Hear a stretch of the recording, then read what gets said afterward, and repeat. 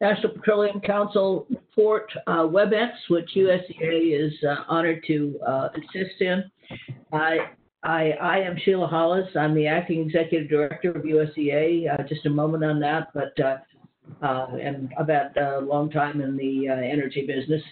But I'm here as a result of a tragedy, and that is the very untimely and shocking departure of our dear friend and known to all of you, Barry Worthington, who passed away suddenly in August. So we have continued to follow in Barry's footsteps, and in what we know would be his wishes is to continue to be deeply and profoundly involved in the efforts going forward. And I know that many of you knew Barry very, very well, and let me say that we carry on and soldier on in his spirit. So with that, I want to thank the wonderful USDA team that has been so supportive, including today with respect to all the multiple platforms that we are now utilizing. And I also wish to thank James Slutz, who has worked so hard in pulling this together too. And thank you so much, Jim. You've done an enormous amount of effort, and it's been wonderful working with you. Well, just a few brief moments.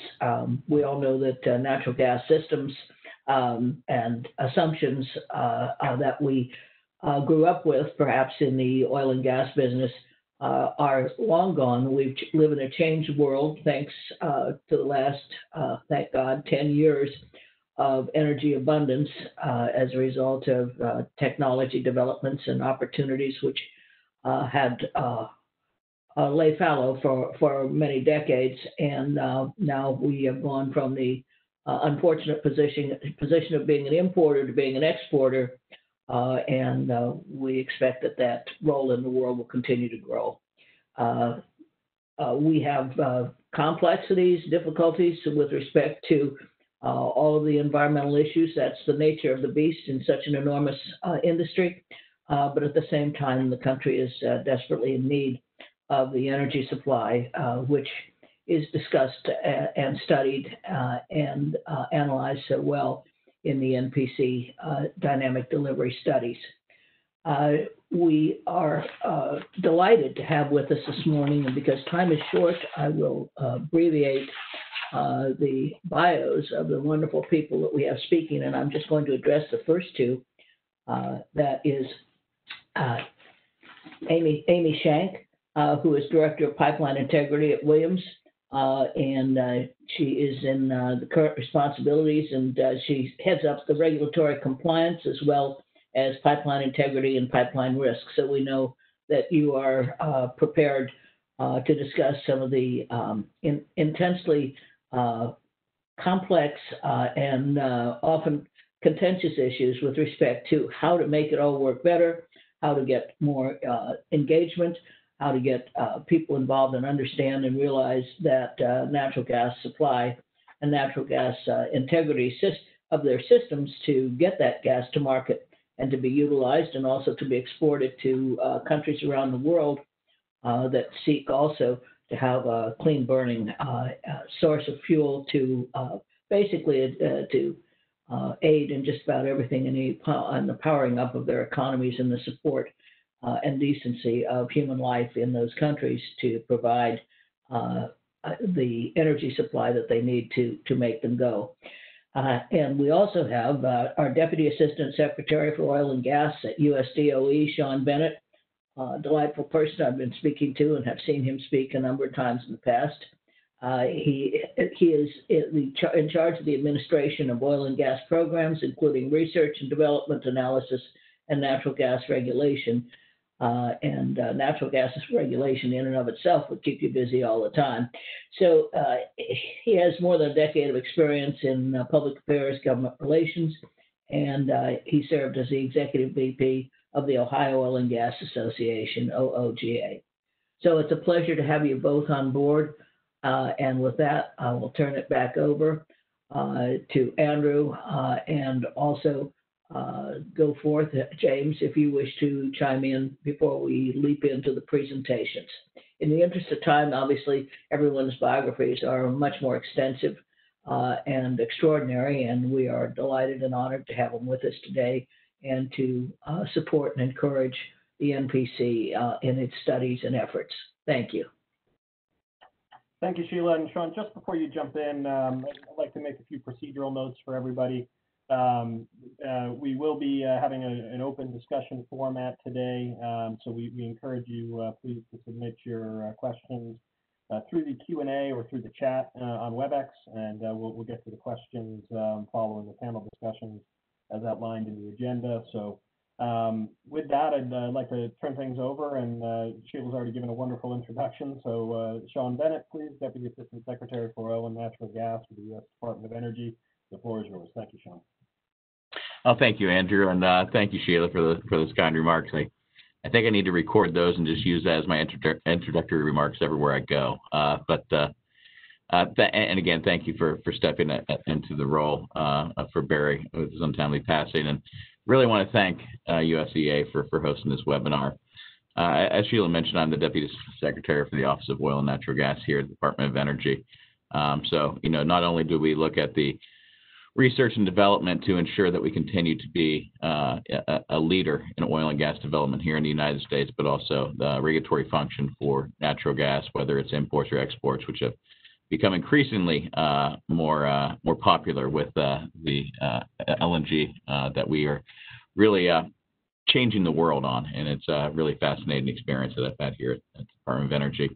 I remember really the week of Barry's passing, we actually held a quick conference call regarding this event. And, Barry was such a great man and, really transformed, the USEA from a kind of modest nonprofit to an essential force in energy education policy innovation that it is today. And he'll be greatly missed, and really want to offer our sincere condolences to his family and colleagues. But Sheila, you're doing a wonderful job, and God bless you for the work that you're doing. And, DOE has always been a great supporter of USEA, and they just do great work, and you guys are doing a phenomenal job. And I really want to thank also the National Petroleum Council for, working through, the outreach during these difficult times. COVID definitely threw a wrench in a lot of our in-person meetings, and it has really transformed into a lot of these webinars. So it's really been an experience here, and Amy Shank from Williams Company for her leadership, and it's just been phenomenal to work with through this. I think we were at 18 or 19 months of the process. Paul McNutt, Brooke Harris from ExxonMobil, Jay Churchill, Maria Dunn, and Doug Sauer, who's also here for their leadership on the study effort. It was definitely an experience of a lifetime, and I don't think any of us are excited to do it again anytime soon, but we all probably will want to do it in the future because it is a lot of work, but really just an amazing process itself. And really, it wasn't just the leadership of the study effort, but really the broader study team. There were so many organizations that participated in the study. And their contributions to this report over 2 years really made this into what it was today. And it was, the diversity of companies and organizations that were engaged in the study really enriched the findings and recommendations. And really, the Department of Energy is truly pleased to receive these insights from such a wide range of stakeholders. Now, the National Petroleum Council, for those of you who are not aware, was established back in 1946 by President Truman and is a federally chartered advisory committee whose purpose is to advise, inform, and make recommendations to the Secretary of Energy on all matters related to oil and natural gas. With over 200 members, the NPC is really a well-balanced representation from all segments of the industry, including interests outside of the oil and gas operations, such as representatives from academia, financial research, Native American groups, and public interest organizations and institutions. Now, this study really goes back to September of 2017. At that time, Secretary Perry in the department, we're really looking for the council's perspective on the present and future state of the U.S. oil and natural gas transportation infrastructure. And this really goes back to, Secretary Perry's active role as governor in the great state of Texas and really, being at the forefront of oil and gas. And, trying to see, what does the current state of affairs look like, as well as what does the future of oil and gas? Because at the end of the day, without infrastructure, all the production that we see in the United States doesn't matter. So we have to make sure that it gets to markets. And that is really, the importance of infrastructure. And infrastructure really is all-encompassing. You think about it, it's not just pipelines, but it's rail, it's marine, it's trucks, and how do we get all of this product to market, whether it's oil, natural gas, or refined products. So really the growth in oil and natural gas in the United States has really been a game changer, not just for economic growth, but really has provided us with greater energy security. And to further advance this, the United States must continue producing all of its energy resources, and we all recognize that, from fossil fuels to sources like nuclear, hydro, wind, solar.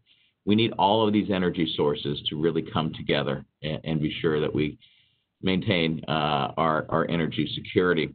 And this will require new investment in energy infrastructure, because without this infrastructure, the potential to realize the full economic benefits of our resources and true energy security is really, truly unrealized.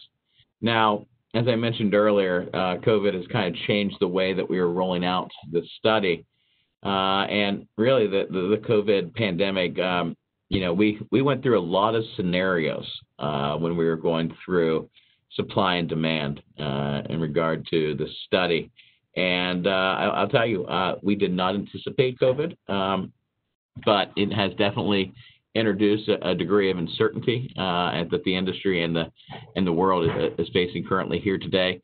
Now, although the timing and the path to recovery from the pandemic, remains uncertain. The truth is, oil and gas industry can and will play a central role in propelling the recovery forward. So, looking forward, what will be needed from the oil and gas sector to thrive beyond this time of disruption and uncertainty, the findings and recommendation from the study provides the insights for policymakers, business leaders, to really consider and act upon to support the return to prosperity. So the study does recognize that there are certain regulatory barriers to technology adoption in the midstream oil and gas sector, and these must be addressed by federal action, as it will require amending regulations and creating alternative pathways to allow for new technologies to be deployed. So with that, I want to turn over to Amy Shank to provide an overview of the study and introduce our speakers. And thank you very much. Thank you so much, Sean. I want to reiterate thanks to Sheila, Andrew, and Jake for helping us set this up. As always, to the National Petroleum Council for their help in figuring out how to help us, heard all the cats that pulled this study together over a 2-year time period, and also to all of my partners on the study. Really, the leadership was the easy part. It was down in the trenches where all the work was getting done that was where the rubber meets the road, and is really the reason why we ended up with such a great and enduring document. So I want to walk you through a little bit about how these studies are pulled together and how ours particularly was structured.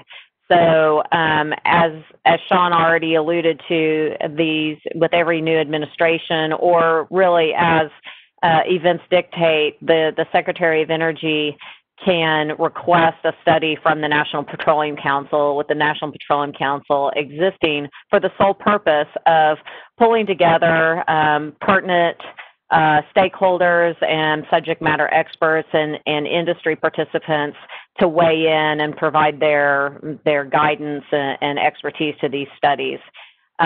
So Secretary Perry made this request Alan Armstrong, who is the CEO of Williams, was designated as the chairman, and Deputy Secretary at that time, Dan Briette, was his co-chair. These studies are conducted with partnership from the DOE at every level of the study. And to be honest, every meeting included DOE participation, mainly to make sure that we had all of the resources available, and often reminded us to stay within the four corners of the request from the Secretary. The questions, including this one, that get asked by the Secretary of Energy tend to be simply stated, but the answers are very complex.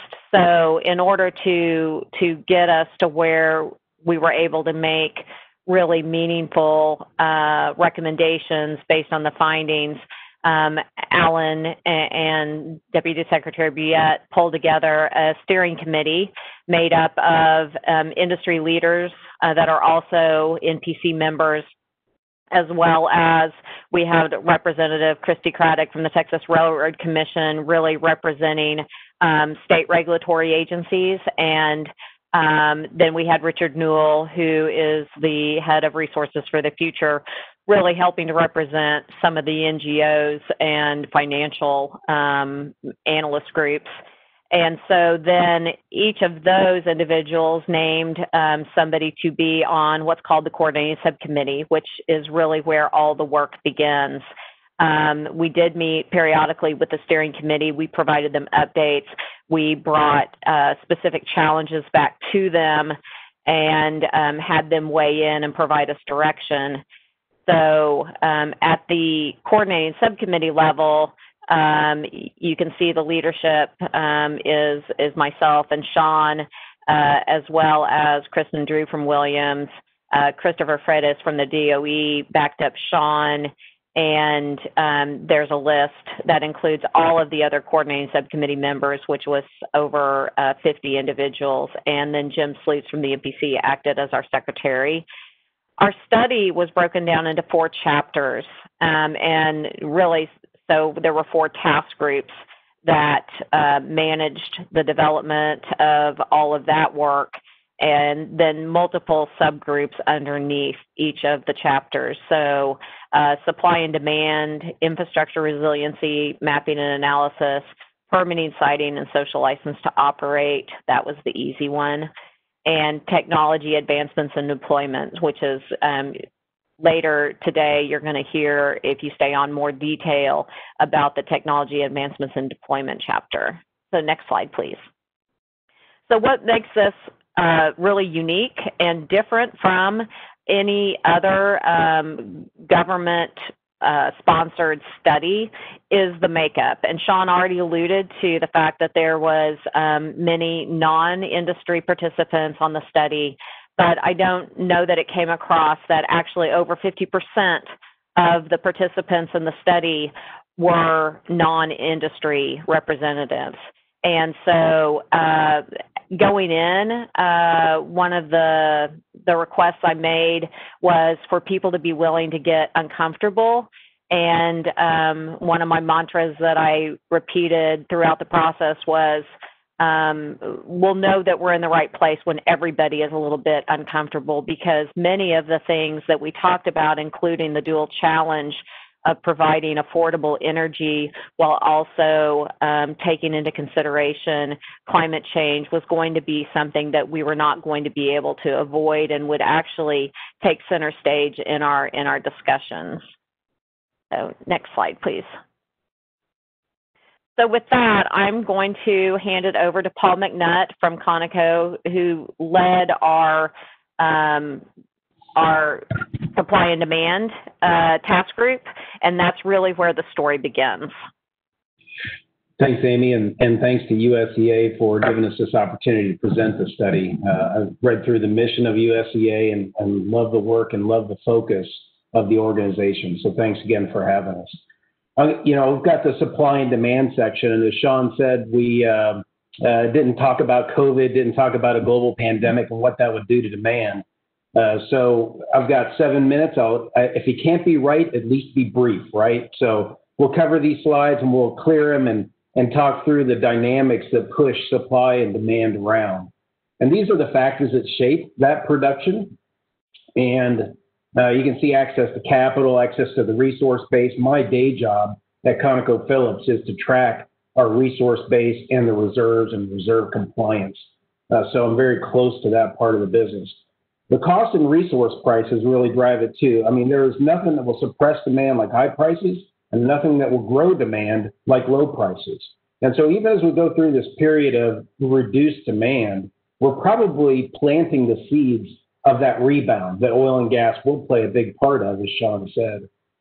So in fact, today I saw in the headlines that jet fuel is starting to be used as marine bunker fuel.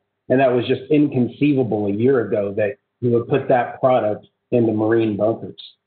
Market access, we talked about that, and USDA has a lot to do with that. Government policy and technology all play a role. And I'll leave the technology piece till later, as Doug will cover a lot of that. Next slide, please. So here's our collection of, and you call them forecasts, scenarios, predictions, projections, and any other word you want to use, because it's a mixed bag of different things. But you see oil on the left and natural gas on the right. And you see this range of outcomes. And boy, you look at that and your eyes probably immediately drawn on the oil to the low end case, which was IH Market autonomy case. The name of that case was autonomy. And it was a case where the world kind of, wasn't doing a lot of global trading, became more regionalized. And while the reason for that wasn't COVID, you can imagine that it mimics some of the kinds of things that would happen in a COVID-related world. There's not as much global travel. There's not as much global trade. So we are kind of, on the lower end of that envelope. And on the natural gas side, U.S. natural gas was rising in almost all cases as demand kept growing. And the low prices, low costs that we've seen for natural gas, and the fact that it's low carbon, making an ideal fuel going forward in the future. Go ahead to the next slide, please. Geographic shifts in production. This has happened over time in the U.S. and around the world, that we have produced oil and gas from different places. And again, oil on the left, natural gas on the right. And you can see the rapid growth in the Bakken from almost nothing to over 1 million barrels a day. The Denver-Julesburg Basin, which is the home of the Niobrara play near Denver, Colorado. The Permian Basin, a big producing basin for over 100 years now, and yet it has this huge resurgence and it has a lot of running room to go. Eagle Ford, a brand new area, over 1 million barrels a day. And the Gulf of Mexico, no slouch, coming in now over 2 million barrels a day as it increased production. And on the natural gas side, the big story is Appalachia, as we're probably all aware, now making up almost a quarter of the natural gas, quarter to a third of the natural gas supply in the U.S., causing a complete reversal, expansion of the natural gas infrastructure, which Williams has played a big part in, and others. And it's just a great story. I grew up in Western Pennsylvania, went to Penn State, and I won't say the whole time I was there, but I just thought, man, if you could discover a huge gas reservoir in the Northeast, wouldn't that be the best thing in the world? And in fact, it really is from a, again, low-cost energy standpoint. Let's go to the next slide, please. So this was the shifting of flows that we talked about, both, again, oil left, natural gas on the right.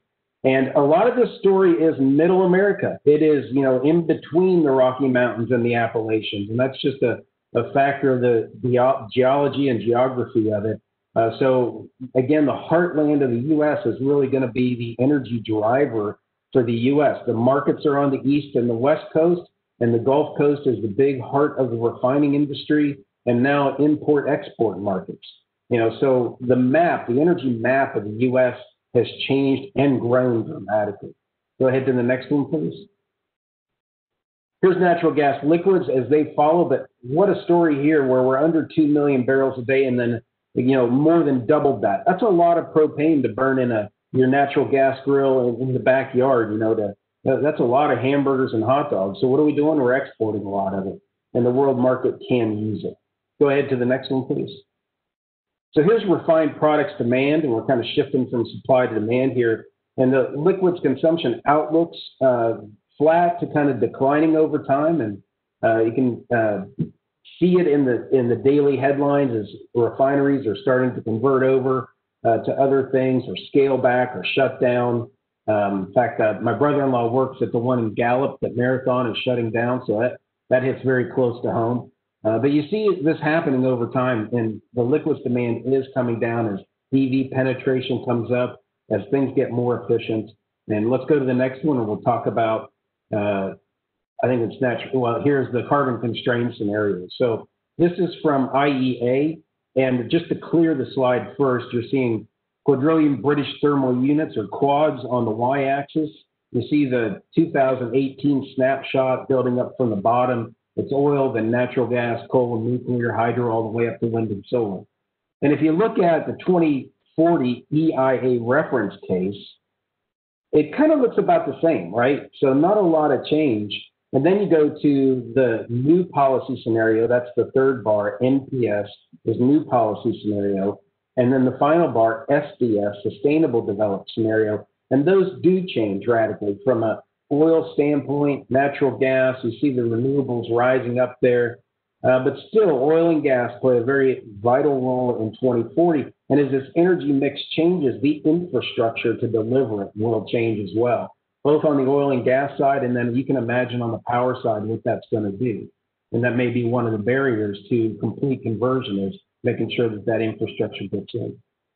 Go ahead to the next slide, please. Demand for exports, this is not, it's a U.S. story in a lot of ways because our production drove us to be the #1 producer of oil and gas in the world. As you mentioned earlier, Sheila, that we started exporting, and it's a good story there.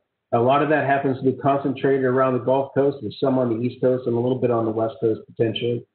But as we meet not just U.S. demand, but global demand, we become intricately linked with the global market. And one of the indications we had of that, we had some great people from Delta on our task group, and they plotted out jet fuel demand over time. And if you look at figure, this is the teaser to get into the chapter, but figure 143 in the supply demand chapter is annotated with dips in jet fuel supply and demand. And one of those dips was caused by SARS. In the early 2000s, as it broke out, it was basically a regionally contained epidemic. But what we saw was a drop in jet fuel demand, specifically in PADD 5, which is the West Coast. So there's an indication of the more connected you are to the world, the more things can ripple through the supply chain and cause these dislocations in supply and demand. Next slide, please.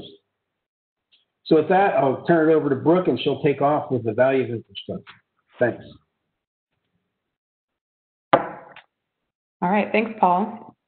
So my name again is Brooke Harris. I work for ExxonMobil in our LNG business, and I had the pleasure of co-chairing the infrastructure mapping and resiliency chapter in dynamic delivery. So as we just heard, the domestic transportation infrastructure ably responded to the shale revolution and even enabling it in some cases. And this brings us to our next key finding, that the benefits of the increase in oil and natural gas production could not have come about without the significant expansion and adaptation of transportation infrastructure capacity that we've seen over the last 10 to 15 years. The study focuses on 5 key areas listed on the left of this slide, in which infrastructure has led to value and benefits to the country. And those are economic growth, job creation, increased exports, as Paul just alluded to, improved competitiveness of domestic manufacturing, and finally, savings in the form of lower energy prices to households and businesses. Good, move to the next slide, please. The infrastructure chapter outlines in great detail how pipelines, as well as marine, rail, and trucks have adapted to enable the American energy renaissance over the last 10 to 15 years. Dynamic delivery also pinpoints emerging constraints that should be addressed to continue to connect new and growing supply and demand centers. The 3 critical bottlenecks that the study identified include, as listed on the left hand of the slide, are natural gas pipeline access in New England and New York, Port of Houston capacity, and oil and natural gas export capacity. And as many of you know, the ability to produce crude oil is frequently dependent on the ability to take away any associated natural gas and NGLs that come alongside that produced crude oil. Permian Basin takeaway capacity for oil, gas, and NGLs has occasionally been constrained, leading to situations in which producers have deferred drilling until new capacity is built. The lack of natural gas takeaway capacity has led to increased flaring in 2019, and waivers have allowed for temporary flaring, but this may not be possible in the long term. Finally, at the bottom of this slide, you will note the key requirements going forward in order to enable U.S. liquids exports and LNG exports that Paul just spoke to. Okay, next slide. So in addition to the physical infrastructure constraints, the study also identifies a growing concern with respect to labor shortages. As this next key finding describes, it's become increasingly challenging to keep pace with the hiring and also developing a well-qualified workforce to build and maintain existing and future infrastructure. This skilled labor shortage will continue to grow as the current workforce continues to retire. Addressing labor shortages and a lack of specialized skill sets will be necessary to support future infrastructure development. And please advance. This next slide summarizes the study's key recommendations related to infrastructure development. First, on the left, to maximize the value of infrastructure, all levels of government should have a constructive dialogue about the overall benefits of the nation's energy resources, engage stakeholders, and minimize local impacts and risks. Second, we need to proactively address the constraints I mentioned earlier. Congress should fully appropriate the revenue coming into the harbor and waterways trust funds to restore and fully maintain our ports and waterways to their authorized dimensions. Similarly, Congress should authorize the widening and/or deepening of our channels to increase the capacity of ports to safely and efficiently transport energy cargoes. Finally, to ensure our workforce is ready and able to build the necessary infrastructure, all stakeholders should promote vocational career education as well as technical training.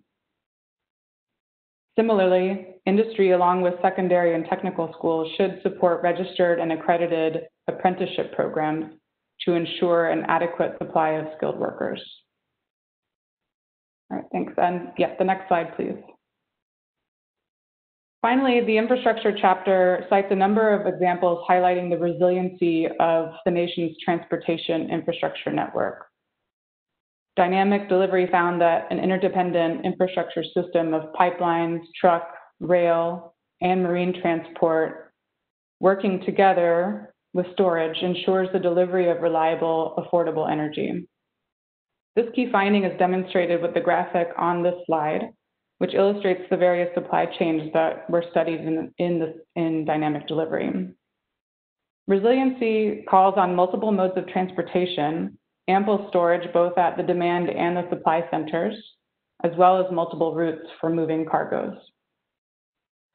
But as resilient as the nation's oil and gas transportation system have been, continued growth and adaptation of that infrastructure faces significant challenges in the permitting and siting process. And with that, I'll turn it over to Maria Dunn to elaborate on those challenges and the path forward. Next slide, please. Thank you, Brooke. Thank you, everyone, for being here today. I'm grateful for your time. On behalf of Mark Gebbia of Williams Company, my co-chair, and I, we appreciate that. I may get some requests if the feeding gets choppy to turn off my video, so I will I want you to be able to hear this, so I'm going to probably do that for right now. For the infrastructure that Brooke has described and that Paul has described in terms of moving product around the country and around the world, permits are needed. This is a highly regulated industry. This image here, and it can be found in the study, is very difficult to read. And when we were analyzing the permitting process at the federal and the state levels, and sometimes even local levels, for pipeline, marine, rail, and truck, we came across this Associated General Contractors depiction. So this is not even industry's depiction of it. This is the contractors that are involved in it for permitting processes for a pipeline project. It is complex. There are many loopbacks on itself. There are many consultations with many agencies. There may be do-overs. There may be duplication. And so one of the findings that the study found was that the overlapping and duplicative requirements, as well as inconsistencies of some regulatory requirements of federal or state agencies, unnecessarily lengthen the permitting process. One of the points which I think is important to emphasize is that the study does not recommend any repeal or reduction of environmental standards or regulations, but rather there are some practical suggestions to improve the permitting process, improve constructive dialogue, as we've heard, across agencies and with stakeholders and project proponents, to both grow the infrastructure that the nation needs, as well as maintain all of the existing infrastructure that the nation is so fortunate to have. Next slide, please. Interagency coordination is really important. And at the federal level, we're seeing now with the CEQ guidance that there is a recommendation to basically further the one federal decision at the federal level that came out a couple of years ago that the study found was helpful in enhancing the coordination, minimizing duplication, and at the federal level, having a more efficient project that is streamlined. There are some projects that are solely regulated on the left side by the state and local organizations, but in many, if there's a pipeline project, the federal state nexus, oftentimes we're dealing with overlapping jurisdictions.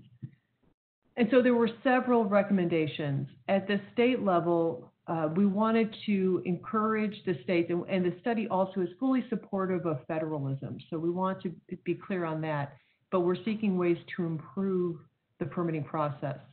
We encourage the state environmental reviews to be done concurrently with the federal decisions. And there are organizations such as the IOGCC or the Environmental Council of States that propose model environmental regulations. The study encourages those organizations to come up with a uniform state model for permitting of needed infrastructure and infrastructure projects. And the other thing we found is there are some states that today, Alaska, for example, has a single point of contact for permit coordination that, in the experience of the NPC members, is effective in helping shepherd permits timely throughout the process. We need to find a way for the state and federal governments to interact better with each other and have less polarity and better relationships to get the overlapping interests and needs of permitting done. We need to make sure that the NEPA analyses with the lead agency at the federal government that does those coordinate early and often with the state agencies that are also going to be involved. And as I've said, we think that the things such as the FAST Act and one federal decision are good steps toward efficient federal permitting, and that they should be codified and not subject from one executive order change to another. We find that there are, at the federal level, there were some recommendations that would help the permitting there to have concurrent versus consecutive reviews, particularly with LNG storage facilities that are highly regulated and have lots of layers and checks and balances and controls there. If there is a dispute, and there sometimes are in the regulatory statutes different standards that agencies look at and have to provide, and that is a congressional issue, but we want to find a way for effective resolution of that so that the project isn't necessarily delayed because of dispute between agencies. And then we also think that to have a permitting timetable with specific points of the NEPA process would be an improvement to the permitting process. Next slide, please. Another unique aspect of this study, Amy talked about the variety and the breadth of the membership, was also the stakeholder engagement that we did, because all of the processes to comply with, whether they are federal, state, or local, have a public notice and comment, and the study is very supportive of that. We undertook ourselves listening sessions with various stakeholder groups, 3 or 4 of those, where we either in person or telephonically asked people what their understanding was, what their concerns were with various modes of infrastructure, and took that into account. And there's a detailed section in the study on the concerns of various stakeholders. They could be right-of-way members, they could be community members, they may be local government officials. But clearly, we find that to have these projects successfully sited, permitted, constructed, and operated, early and effective and continuous stakeholder engagement and collaboration is needed. I won't list for you the stakeholder concerns. There are sections in the study and in the permitting and stakeholder engagement chapter that discuss all of these, but we realize that as you think of where some of the demand, the supply is arising, there may not have been oil and gas production there in many years, if ever. And so education to the community members of the permitting, the controls, the technology, the safety concern, environmental concern of the industry and of the operations, education to community members is really important, because we may be dealing with the next generation or the subsequent one to educate the community members.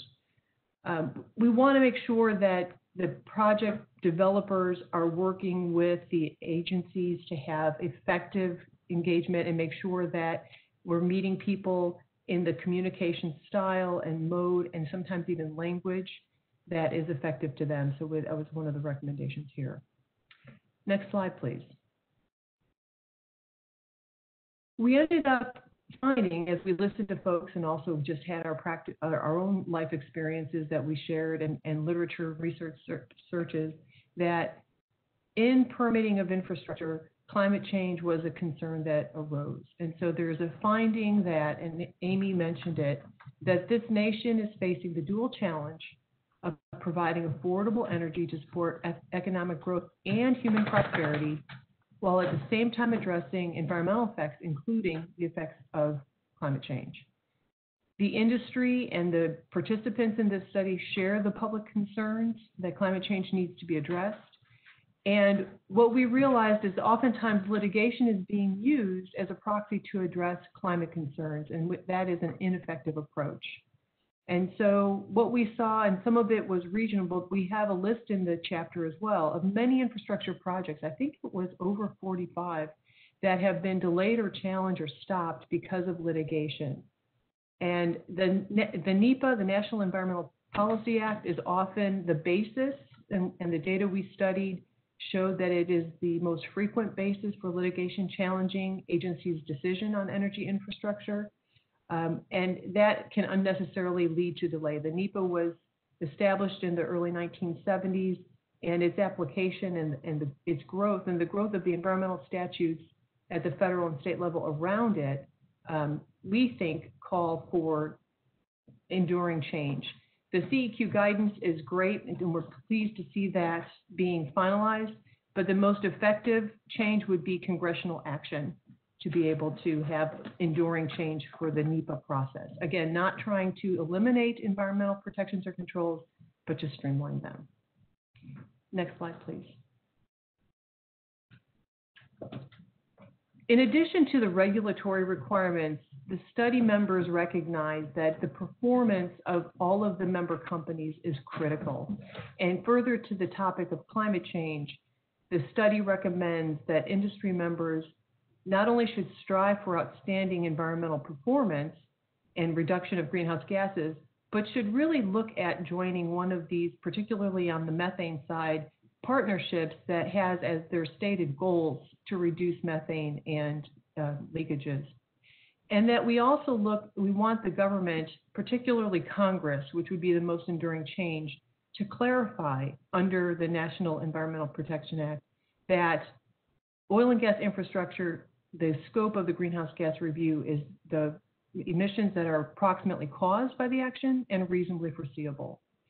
And we want Congress to look at a national policy that has the attributes of being economy-wide, applicable to all sources of greenhouse gas emissions, maintaining market base, being transparent, predictable, not picking technology winners or losers, and keeping the United States internationally competitive.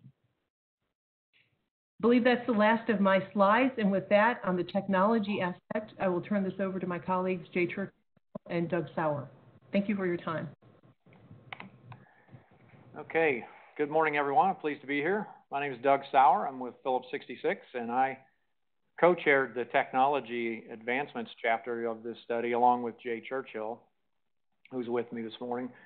I first want to talk about safety of oil and natural gas transportation infrastructure, and then I'll move through some panels for each of these modes of transportation.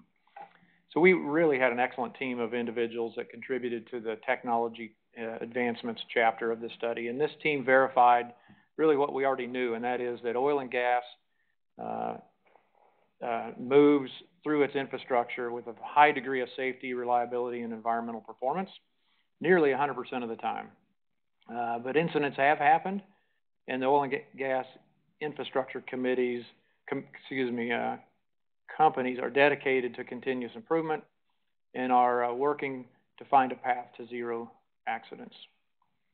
The graph on the left-hand side demonstrates that each of these modes of transportation, be it truck, rail, pipeline, and marine, deliver hydrocarbon liquids very safely. It also highlights, though, that there's room for improvement. And on the right-hand side, this is according to the Bureau of Labor Statistics, oil and natural gas industry provides some of the safest workplaces compared to all other private industries and much safer than the private industry average. So the way we approached our study is we identified the leading causes of accidents in each of these modes of transportation, and then we focused our advancement recommendations that address those specific causes. So in the next few slides, I'll provide some more detailed overviews of our recommendations on technology advancements and on cybersecurity. So next slide. So for pipeline technologies, this is the first mode of transportation I'd like to cover. Our team made a number of recommendations, and I'll mention three of those. First one's around safety management systems. So pipeline companies should continue to strengthen their safety management systems to drive ongoing safety performance improvements. Secondly, industry, along with DOE, should pursue additional research and development that can improve pipeline inspection technology, specifically to identify cracks that have been more challenging and to improve remote sensing technologies to allow better detection of emissions and geological changes, for example, that can pose threats to infrastructure.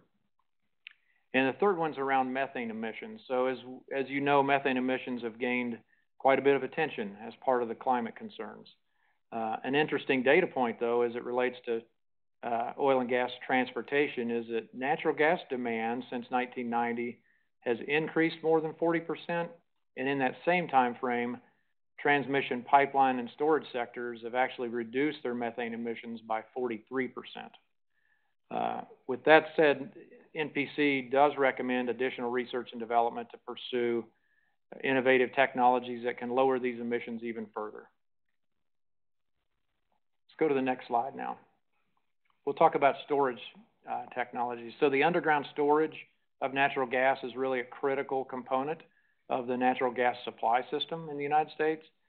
And we have a recommendation for DOE to lead a collaborative effort with PHMSA and with industry operators to really pursue additional research and development on improving the cavern well design and in the inspection technologies for well casing and cement integrity.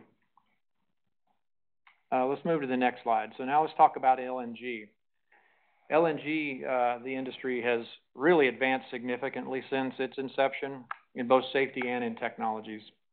So our recommendations on the LNG front really include updating the DOT regulations to recognize the latest design codes that are being used today for LNG production and export facilities, as well as recognizing risk-based standards that are used globally for LNG projects. And without these changes, I think it could impair, our team felt like it could impair the cost competitiveness for U.S. LNG operators in the global marketplace. Okay, next slide. Let's move to marine transportation. The marine industry has really been a leader in advancing safety and environmental performance, particularly since 1990, and that's when the Oil Pollution Act took effect, and after they've implemented actions associated with that, and also from their commitment to improving their safety management systems. When it comes to additional spill prevention in the marine industry, our team identified that additional advancements in the use of navigation technologies, along with training systems, can really offer the best opportunities to prevent marine vessel accidents in and around the ports. That's where the congested areas are occurring. Next slide. For the rail sector, I first want to mention that the Federal Railroad Administration safety statistics do show that the rail industry's commitment to safety has been impressive. For example, there's been a 37% decrease in train accidents since 2000. The rail industry has implemented new standards, new technologies to address the causes of those accidents, and they really fit into three categories. First one is rail track integrity, second one is equipment control systems, and third one is around human factors associated with actually operating the trains. And by implementing those improvements, should lead the industry to better safety performance even further in the future. Okay, let's go to the next slide. I know I'm kind of flying at a high level here, but I want to get through all of the modes of transportation in the time allotment I have. When it comes to trucking technologies, so we're probably all familiar with the safety technologies on newer cars these days, newer vehicles, including backup cameras, blind spot warnings, even automated braking assist that we see on some of the newer cars. And deploying these same types of collision avoidance technologies for the commercial trucking industry, it's really a prime opportunity to reduce serious trucking accidents. The commercial industry has been installing technologies. That's underway, and it has been proving to help reduce accidents. There are a number of challenges, though, with deploying these technologies throughout the industry. And for example, it's more cost-effective to install this technology on new vehicles during manufacturing than it is on retrofitting existing trucks. And it also take a long time to turn over the fleet of existing trucks. So as you can foresee, it may take quite a bit of time to really deploy all of these technologies throughout the current fleet. So we have some recommendations relating to that. To incentivize faster technology deployment, we're asking DOT to consider sponsoring incentive mechanisms for the commercial industry, along with the equipment manufacturers, to accelerate deploying these safety technologies. And then the second one's around the National Highway Transportation Safety Administration and other appropriate federal agencies to support additional research on another technology arena, and that has to do with driver fatigue. There are technologies being developed to detect driver fatigue, and we're encouraging them to advance that technology as well.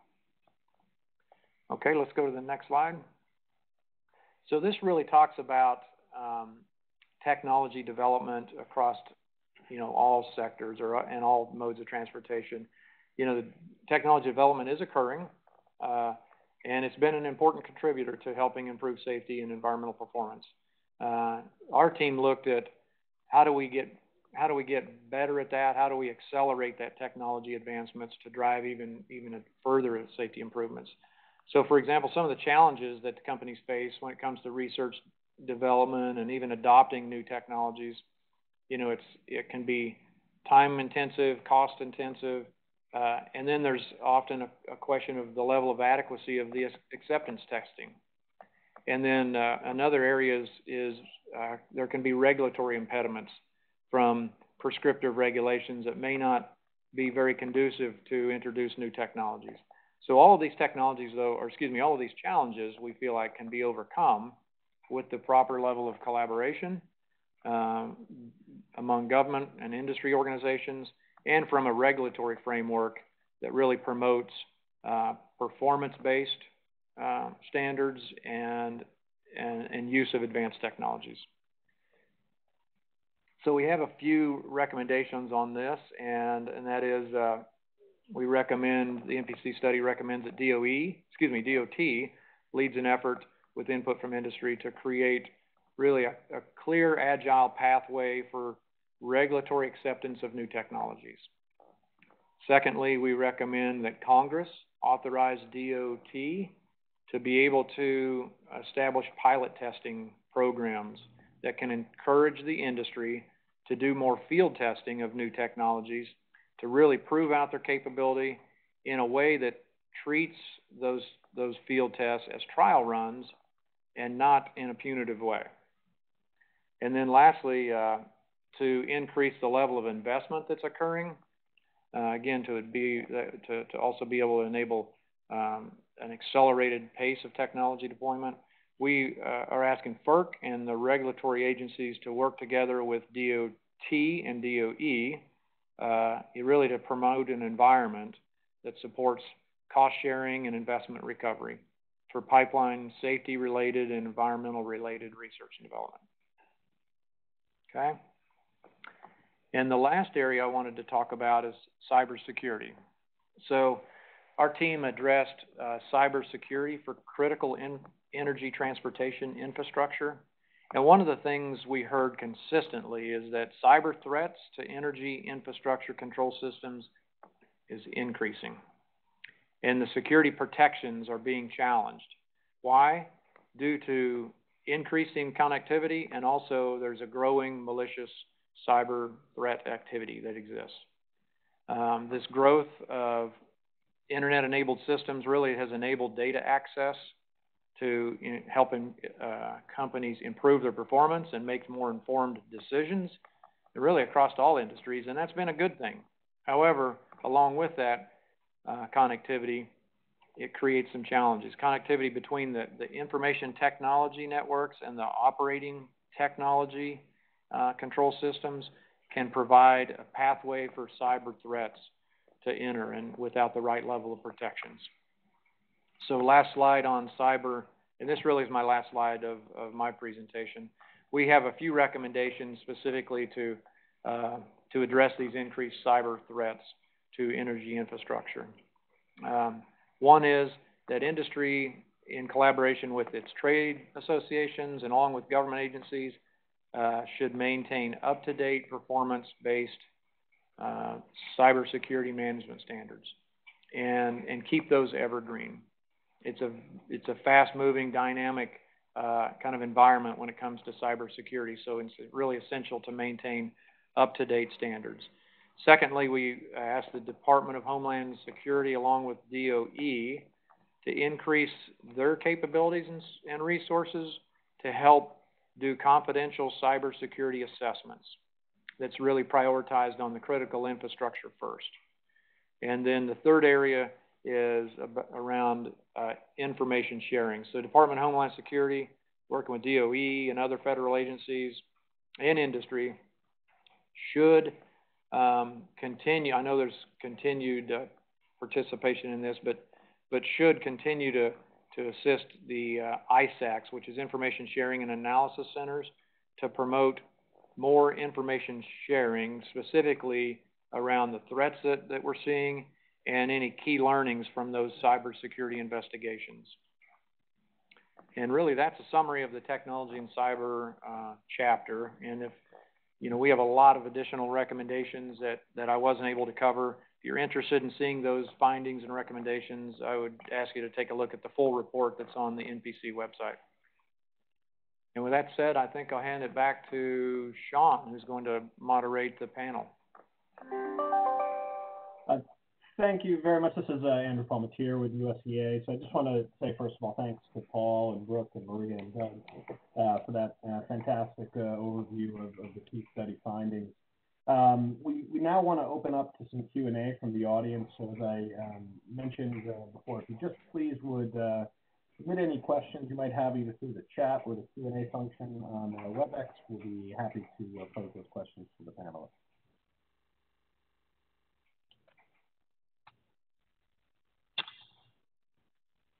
All righty. Well, thank you, Andrew, and thanks, Dean. That was really a great presentation. Really, as we kind of just heard from our study leaders, the key theme of the study is the important role that technology advances and deployment have played in improving safety, environment, resiliency, and operational performance of the oil and gas industry. So really to deep deeper into this topic, I'm really pleased to introduce the following panelists for a discussion on technology. And we have Jay Churchill, Senior Vice President, Phillips 66, Doug Sauer, Midstream Services Manager for Phillips 66, Drew Pierce, Deputy Administrator for PHMSA, Department of Transportation, and Zach McGavitt he's Operation Manager for Kirby Inland Marine. So, really to open it up and kind of carry on the theme, which is life right now. Like many other sectors, the oil and gas industry has really been significantly impacted by the COVID-19 pandemic. And Jay, I'd like to ask you the question. How do you think this will affect how the industry makes technology R&D investment decisions moving forward? Hey, thanks, Sean. I assume everybody can hear me well. Certainly, the industry is strained right now due to the COVID-19. We're all strained. I think all of us feel that. However, there's one thing that we never lose sight of, and that's the importance to manage our safety and environmental performance and to continuously improve. And for our industry, that's embedded in who we are. So this improvement around operational excellence, safety, is a value that doesn't really determine on what's going on outside. That said, I do think companies may adjust their risk returns that they're willing to accept during this downturn. But long term, I firmly believe that the adoption of new technology will be front and center. The other thing that I'd have to say is that the recommendations of this study are even more important today. And that's because the variety of what we've recommending is to reduce the impediments to the adoption of new technology.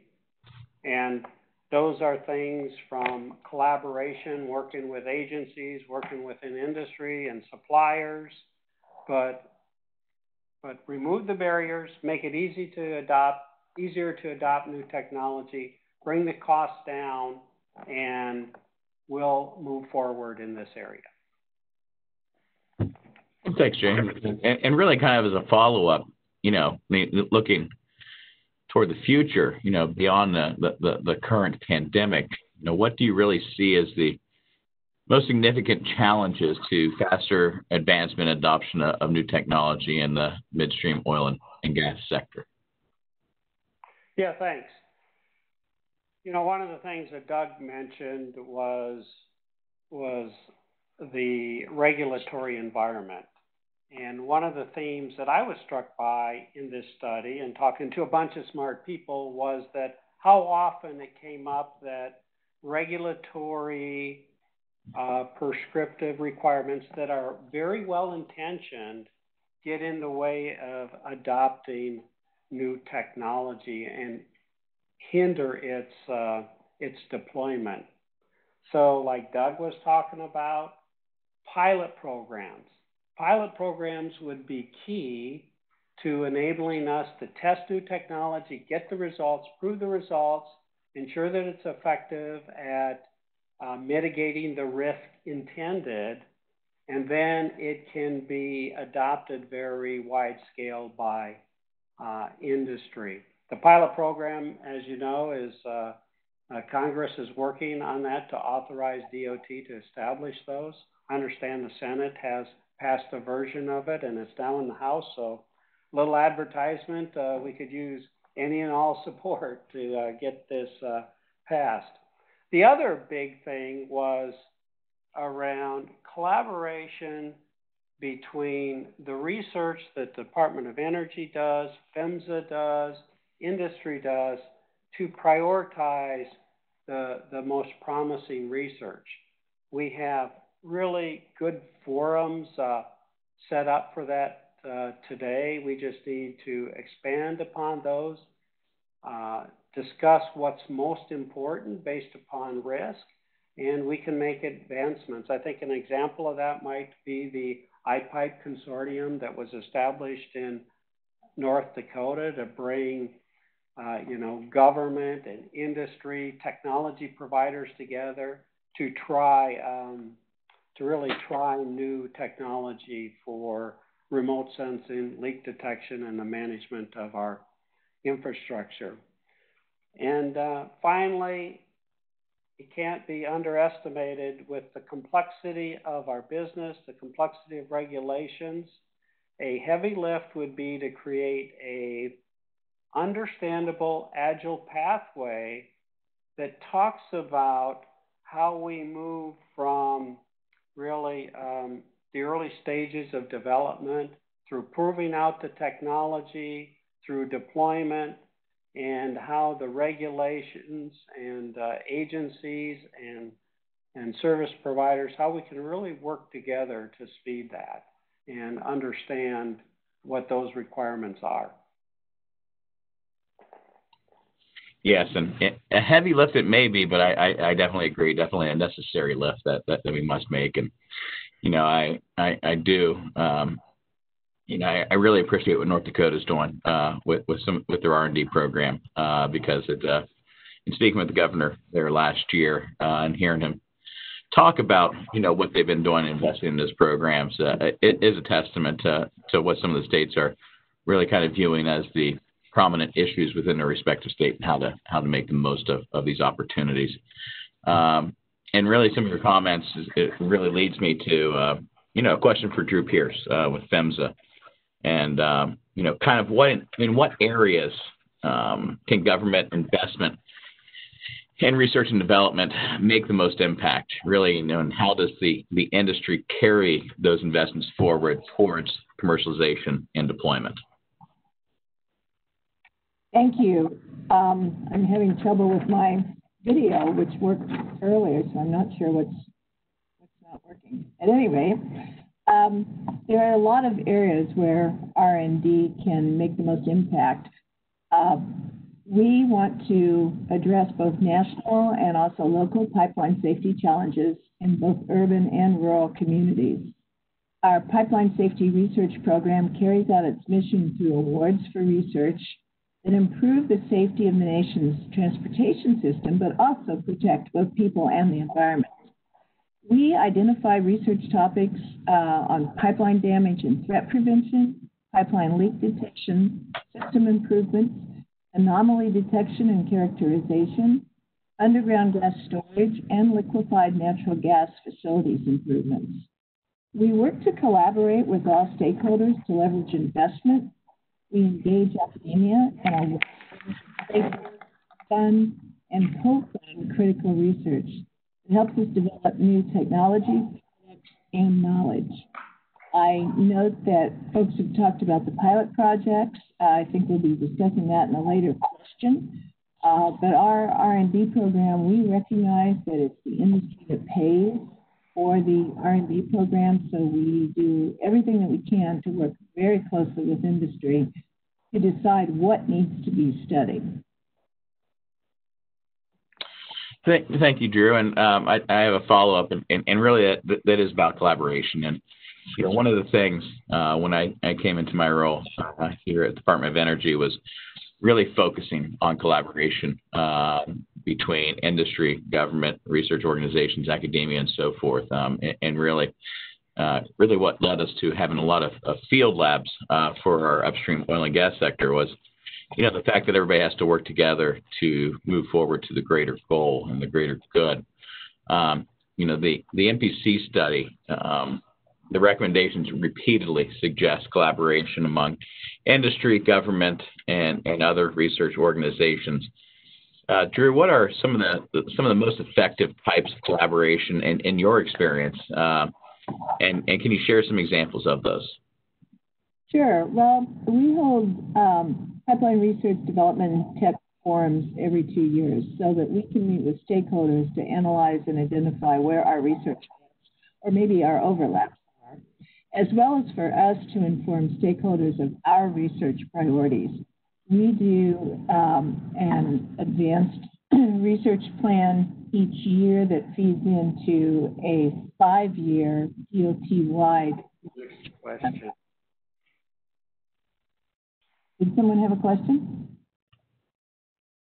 No. Okay, so we feed into a larger DOT research plan, and some of the requirements of the plan are set by whomever is the secretary at the time. We work to fit our gaps, overlaps, and our needs into those main goals that come from the Office of the Secretary. We use report outs at those stakeholder meetings where our 2 federal advisory committees can learn about our research updates and also our future research plans. That gives an opportunity for both the public and both the gas and the liquids advisory committees to hear what our plans are and to comment on them and provide guidance for us, guidance and direction.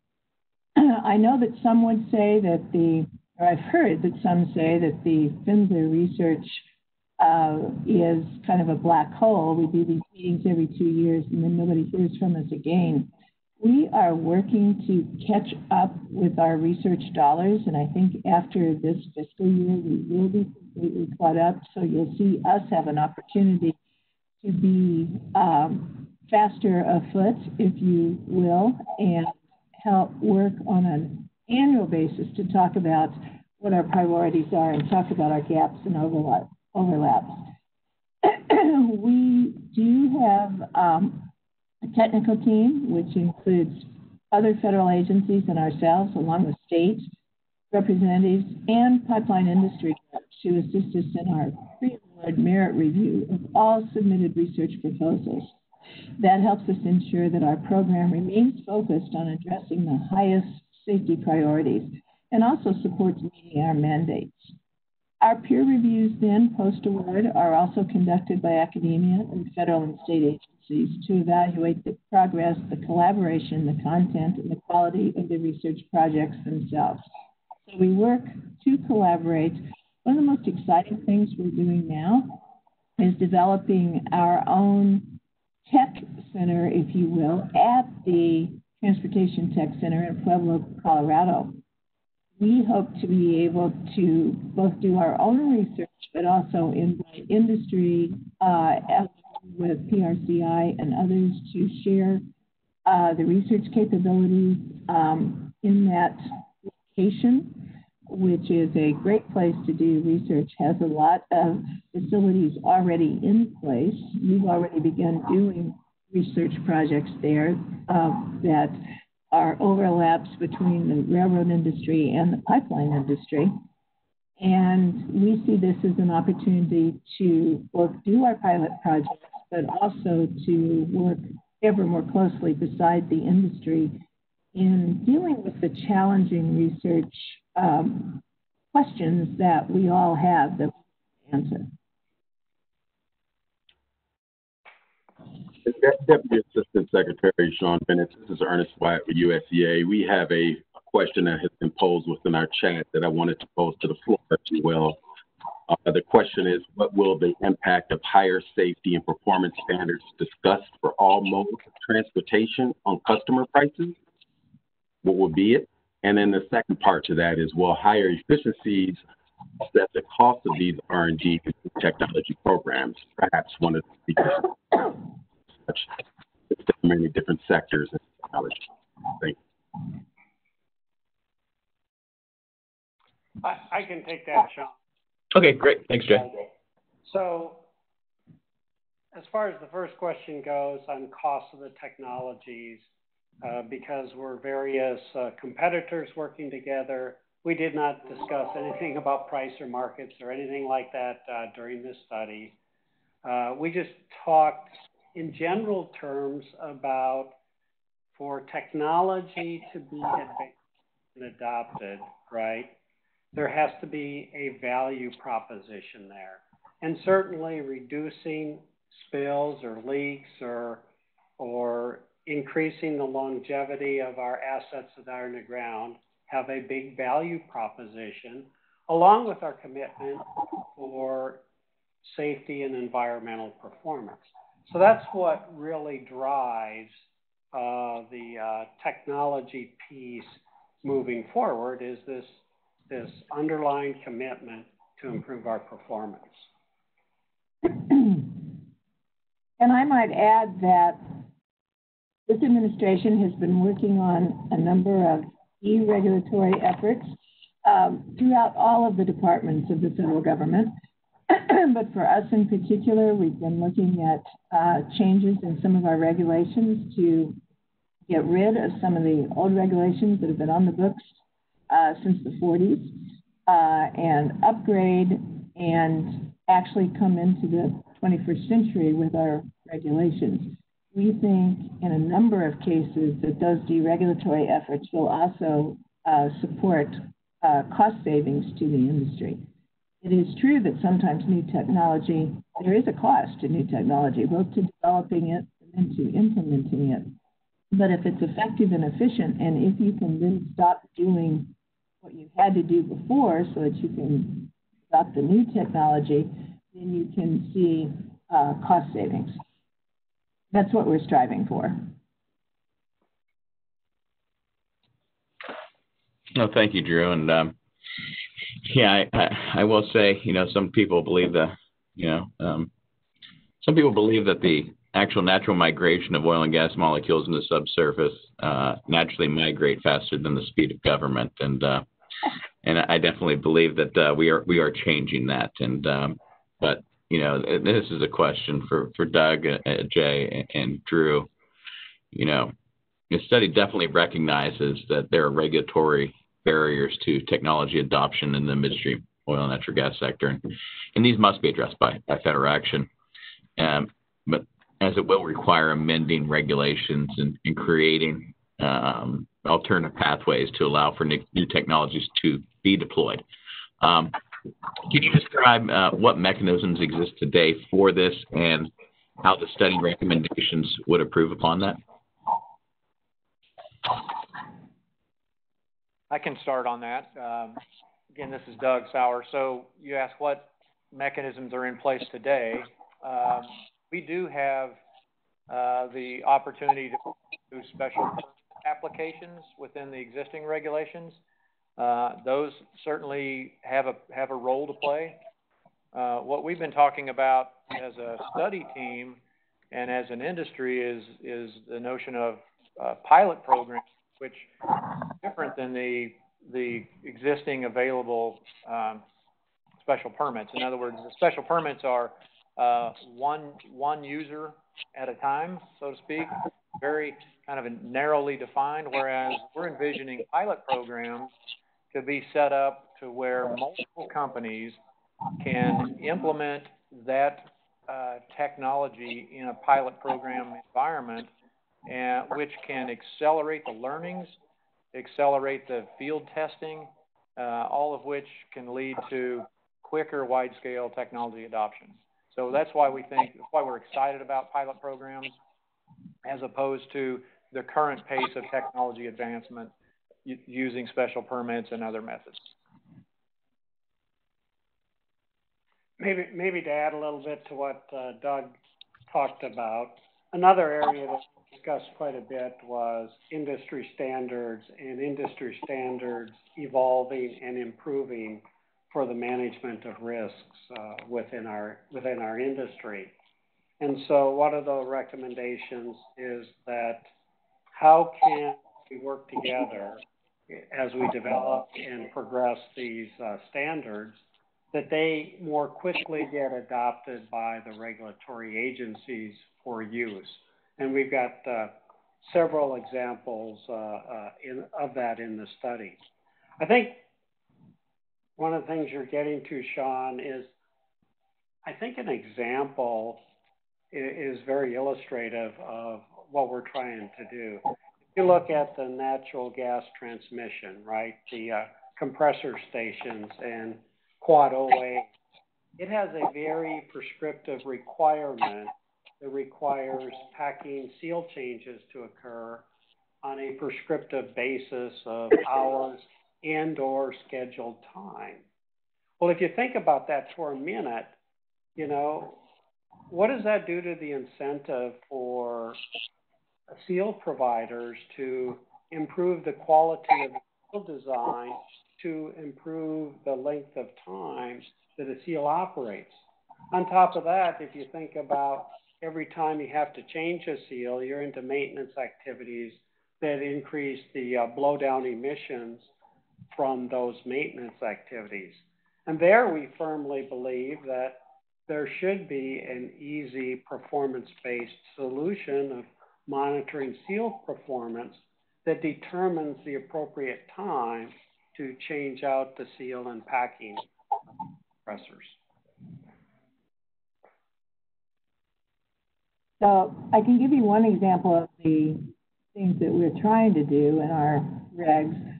On the has liquid side, there's a mechanism for operators to notify us if they plan to use other technologies for pipeline assessments. The general requirements for consideration are the operator needs to demonstrate the technology can provide an equivalent understanding of the condition of the line pipe, the threat being assessed, and submit that to us at least 90 days before they conduct the assessment. Previously, we only allowed this provision for pipeline assessments under the integrity management regulations, high consequence areas. But recently we expanded that to include non-HCA assessments as well as through the hazardous liquid rule that we published back on October 1st of last year that was effective this July 1st.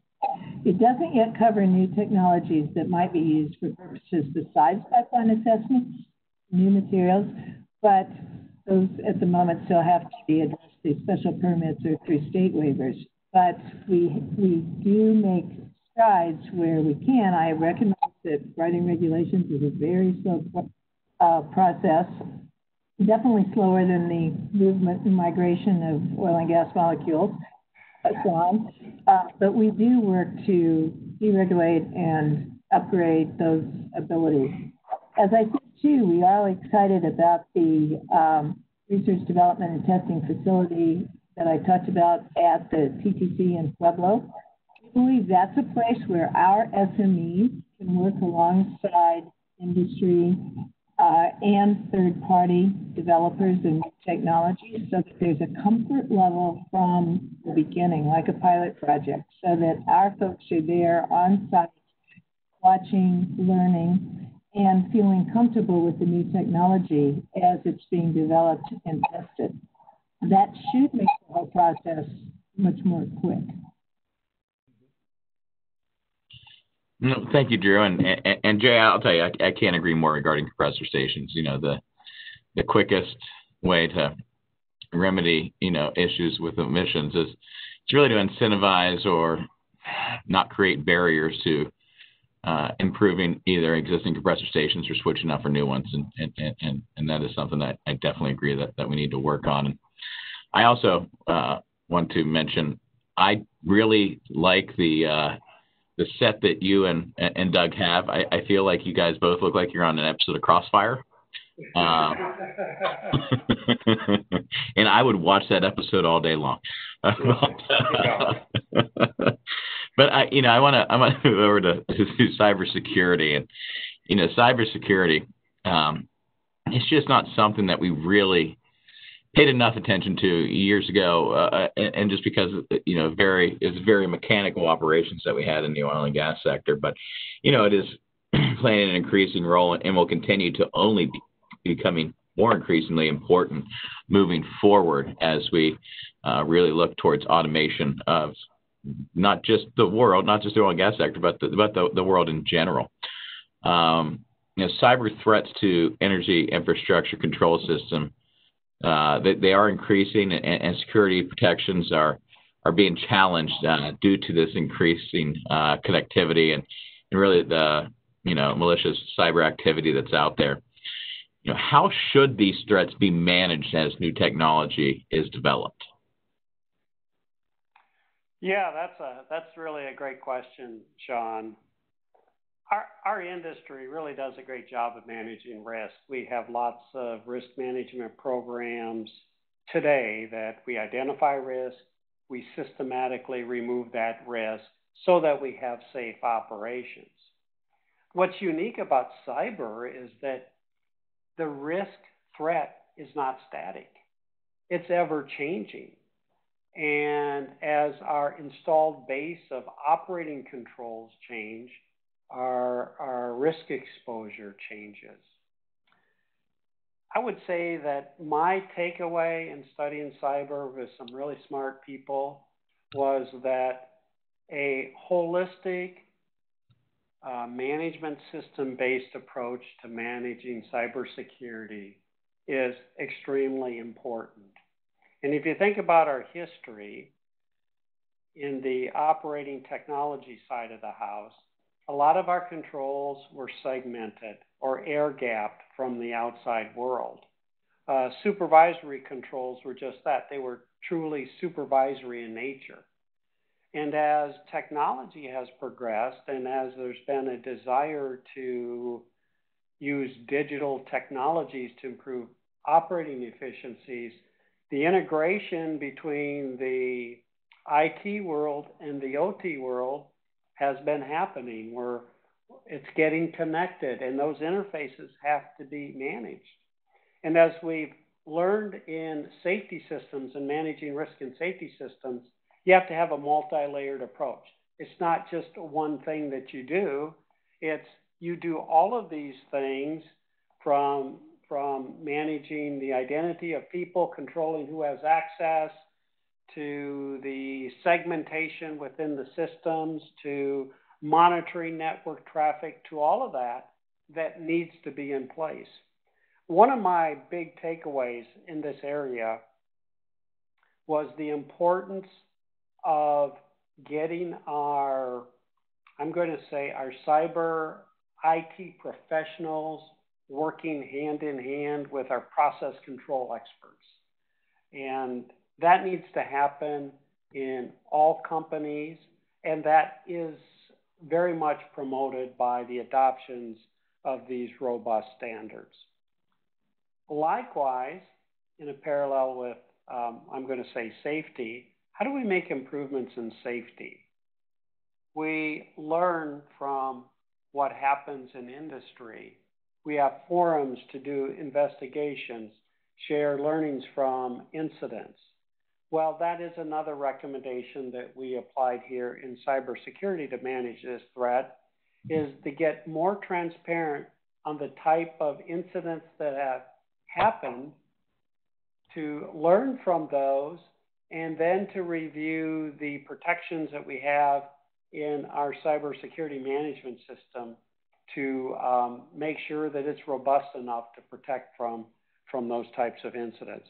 And I must say, even since we issued this report, we're certainly seeing the more rapid sharing of information. And as Doug mentioned, through the ISACs, we're seeing more actionable information here being shared with us that we can understand enough to go do something about it. So that's all very encouraging. Oh, thanks, Jane. And really, it's a kind of a quick follow-up to that. The study really recommends R&D efforts on transportation types with the highest risk posed by cyber OT threats.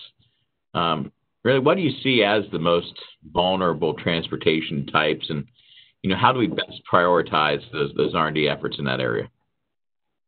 Well, we had a lot of discussion within our committee about cybersecurity, and And some of your coworkers were telling me, well, if they told me that, they'd have to kind of do something to me. So we stopped short of dealing with specific research and development over specific threats, and instead took the approach that what we really need is we need our smart people with the appropriate security clearances getting together and prioritizing the research that would be most beneficial to us. And that's what came out in the recommendation. I can say from the discussions and the incidents that have occurred, obviously the electrical sector is a pretty big target, right? And I think if you go within our industry, you could certainly see the natural gas transmission. You could see even, controls on trucking and all of that being ripe for malfeasance, as I would say. So I think it applies to all modes of transportation. And we need to really put in protections that are based upon the various risks that would be posed by an interruption in service due to cyber activity. Well, thank you, Jay. And I want to turn it over to the person with probably the best background. Turn it over to Zach with Kirby with his tranquil and serene background. It's definitely very calming to see the shift there. What are the cybersecurity threats facing the rail and marine vessel industry, and what security measures need to be taken to really safeguard against those?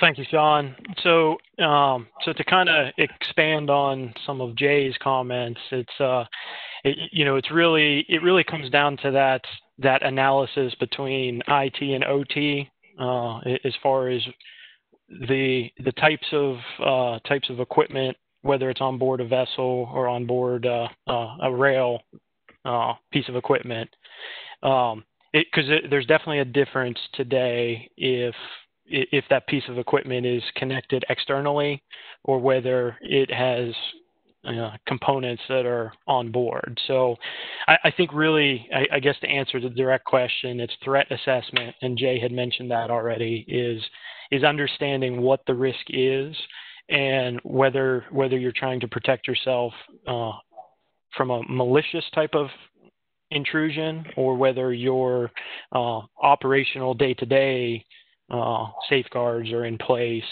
whether it's routine maintenance and you have an engine, whether it's on rail or on marine, a lot of computer components these days in those types of pieces of equipment, and they all have software that run. They may not be connected externally to the internet to where somebody can maliciously, whether it's domestically or overseas, take control of one of those pieces of equipment. But you could have some serious repercussions if one of those pieces of equipment failed because of an oversight in the software. So when it comes to cybersecurity, there's Jay kind of spoke to that, but there's really two aspects of it: the malicious side and the unintentional consequences of lack of oversight. Well, thank you, Zach. And I want to go back to pipelines here. And Doug, I have a question for you here.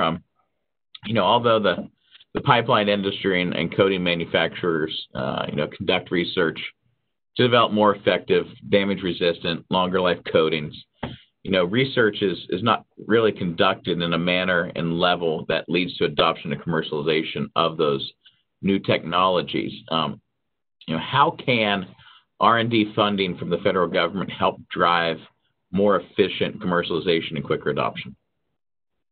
Yeah, that is an important question because, research and development occurs today. It occurs within or from industry operators, from equipment suppliers, material suppliers, but there's a certain pace at which that technology is invested and developed, right? And so I think where government can help is by co-funding some of these investment opportunities, not necessarily in a specific technology, but in a technology area, right, or a problem area that needs a technical solution, and not just co-funding, but perhaps funding in the earlier stages of the development where the risk is much higher, right, or the certainty of getting a return on that investment is much lower. Then you see fewer of the sort of for-profit companies participating in that space. But so if we can have a sharing around advancing those technologies all the way through the development continuum, I think we can speed the pace of technologies to make it to the marketplace. Thank you, Doug. And Drew, I talked about cyber earlier, but the other very popular topic these days is really the role of artificial intelligence. What role do you see for artificial intelligence and drones to identify pipeline leaks and mitigate methane emissions? Well, drone technology is moving very quickly, and it's pretty exciting. We're seeing drones used for subsidence detection, for land movement detection, plus just to alleviate traffic, like in the Permian Basin. They have broad applicability to all types of pipelines and facilities to provide innovative methods for us to assess and detect pipelines for leaks. Leak detection methods can range from manual visual detection, either aerial or ground patrols, more automated systems through computational pipeline monitoring or supervisory control and data acquisition SCADA systems. It is typically more challenging, though, to detect gas leaks, as you all know, particularly the smaller ones, via any automated system, given the compressibility of gas. It can also be difficult to detect and pinpoint leaks reliably via manual visual methods, as the leak can travel, and they can travel a significant distance from the actual source before it reaches the surface. We have funded a number of research projects, primarily through the CAP program, which is our affiliation with universities. A number of those projects related to various leak detection aspects of drones. But we need further work, and we would certainly be happy to do even more collaboration with industry on this.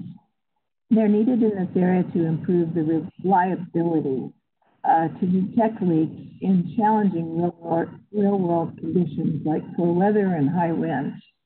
Artificial intelligence is being incorporated not only through drones, but also through other technologies and methodologies, and they are helping to improve threat detection and also characterization. For leaks and methane emissions specifically, we think AI could help improve characterization of the size or rate of the leak and the associated emissions. For other assessments, we're looking at AI to help improve detection and characterization of different threats in a pipeline such as cracks and pits, through inline pipeline inspection that could lead to additional integrity issues or failures. We see a lot of uses coming for AI and also for drone technology. We are doing research, but a lot more needs to be done, and we look forward to partnering to do it. Well, thank you, Drew. And Zach, I want to go back to you. And I truly believe the unsung hero of our dominant position, especially related to international role in oil and gas, is really the marine transportation sector, especially with the crude oil exports back several years ago, and LNG becoming more prevalent here over just the past 5 years, as well as what we're able to do with refined products.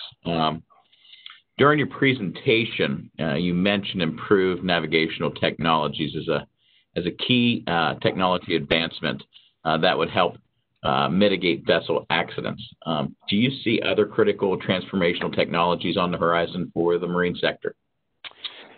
Yeah, I would definitely say that there's a lot of new technology on the horizon. I think the main discussion right now is how best to implement that technology.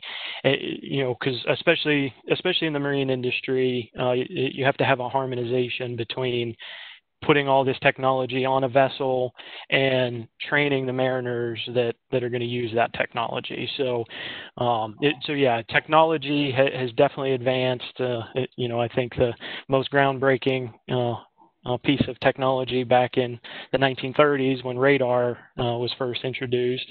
Today, that's still probably one of the single most useful pieces when it comes to safe navigation. But as you go through the years with electronic charting and a lot of the AIS technologies, and you can go through every one of the items we've listed in the report. But even well beyond that, there's many more down the road coming. But I think our discussion needs to be of how we train our mariners that are going to use that, and not just throw too much technology when you still have the weak link of the human that you have to train on how to effectively use that technology. So there's definitely a balance between the two.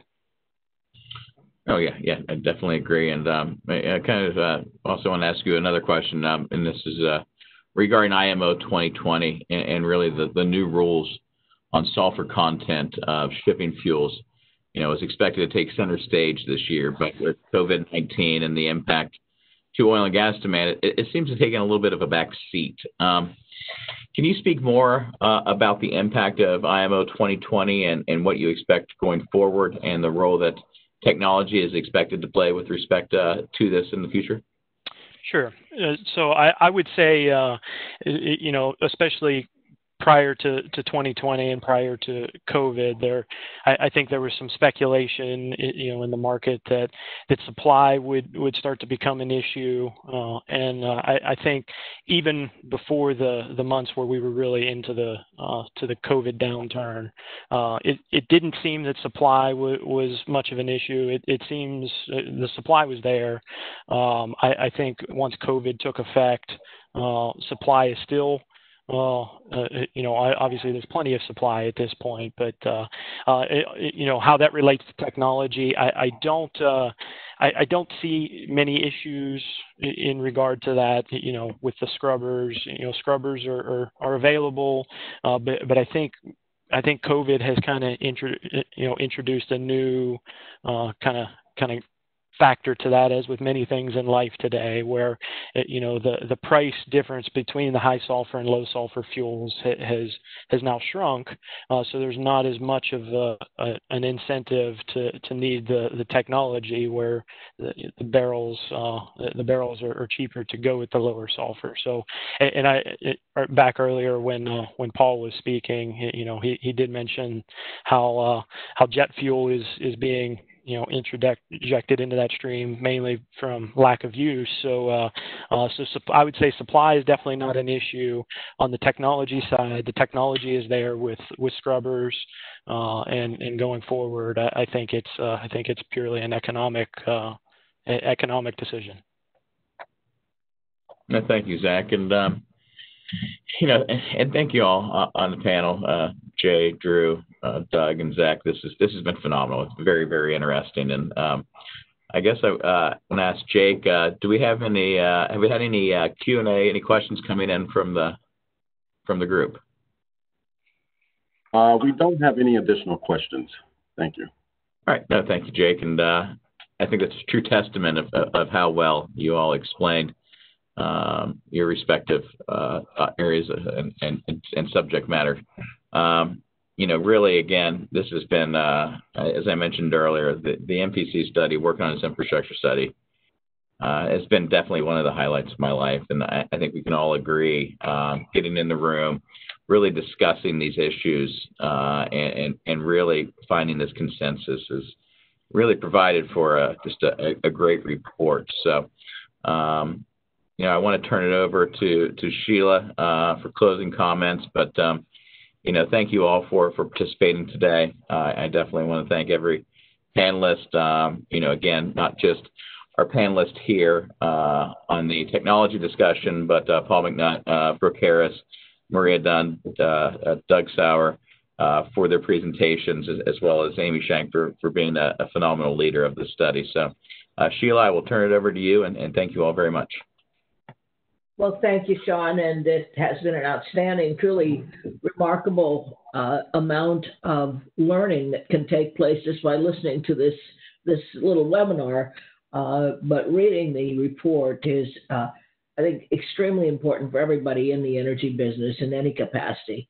I think you highlighted what some of the critical issues are, which is reliance by other industries, i.e., let's say electrical, or let's say waste treatment facilities, and the interconnection between and among major infrastructure in the country, and the necessity of having secure, reliable, safe supply of oil and gas.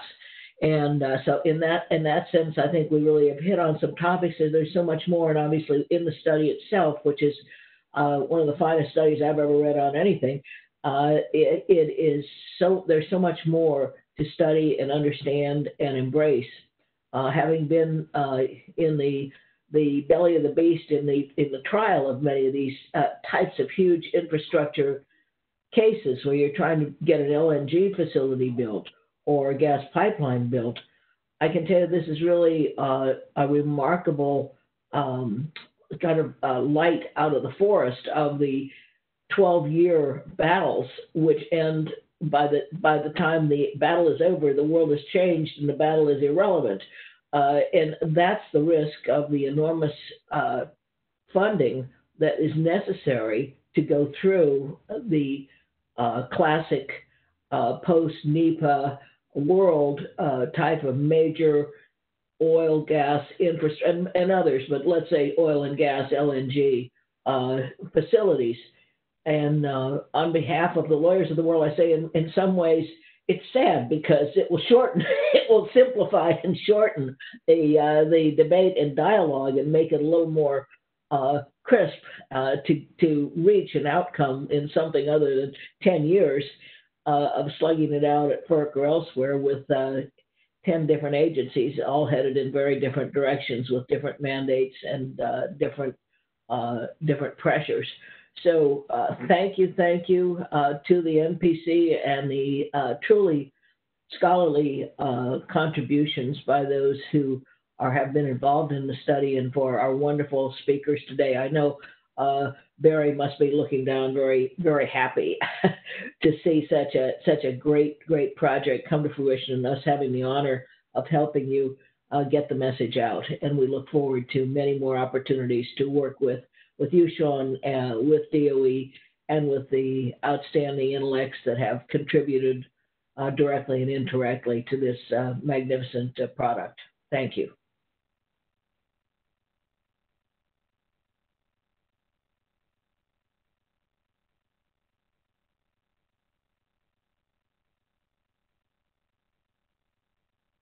Andrew, if you're out there, would you like to close by saying anything? Yeah, thank you very much, Sheila. Apologies before we end the meeting here. I'd just like to echo our thanks to all of our panelists, to our super moderator, Sean Bennett, as well, for all your contributions, and again to James Slutz from the National Petroleum Council for pulling this all together with us. For those of you who wish to access this after the fact, if you wish to go back and re-listen to some of the wonderful comments and insights provided by our panelists, this will be available on USCA's website and on our YouTube channel. And the slide deck that was given today also will be available on our website. So once again, thank you all very much to the panelists. Thank you to our attendees for joining today. And we look forward to continuing this important discussion in the future. Have a wonderful morning. Thank you. Thank you. Thanks so much. Thank you. Yeah, thanks.